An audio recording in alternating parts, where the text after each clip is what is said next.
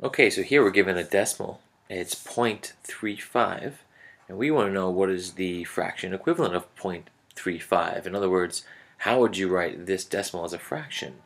So the answer, one way to deal with this is to think, okay, well, what kind of place value do we have?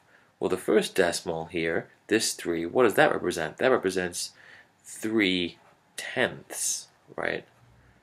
So that means that alone right there would be 3 over 10. And then we have a 5 here. Well, after tenths in place value, you have hundredths, and that's 5/100ths. And as a fraction alone, that would be 5 over 100, right? So you can think of this as 3/10ths plus 5/100ths. Now, if we simplified this, what would we get? Well, 3/10ths, if you scale that, right, or say, well, how many hundredths is 3/10ths? Well, if I multiply 3 by 10 and 10 by 10, right, and we're adding this to 5 over 100, what happens there? Well, this is just 30 over 100. So it tells you, okay, 3/10ths is the same as 31/100ths. Why did I multiply by 10 in the numerator and denominator? Well, I wanted to find how many tenths there are in, how would I write tenths as a hundredths? So I multiplied 10 by 10 to get to a hundredths, but I want to keep this relationship proportional, so I also multiply the 3 by 10.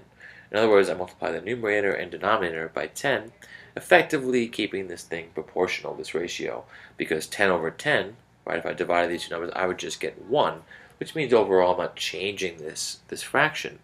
So what's happening here? Well, I have 30/100ths plus 5/100ths, and there's our fraction. If we add these two, we get 35 over 100, or 35/100ths.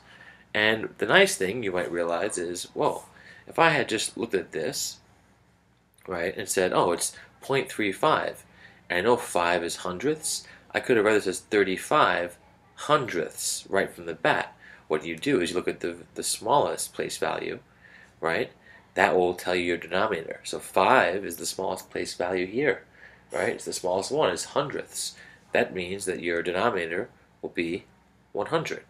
So the smallest place value always tells you the denominator, and then the digits themselves are always the numerator. So it's 35/100ths.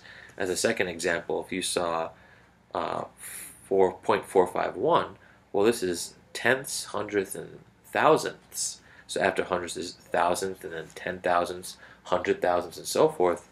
So this would be what? Well, you look at the smallest place value. This 1 is in the thousandths place, so it's over 1,000. And then you just write the digits in the numerator, and you're done. And the decimal conversion is that easy.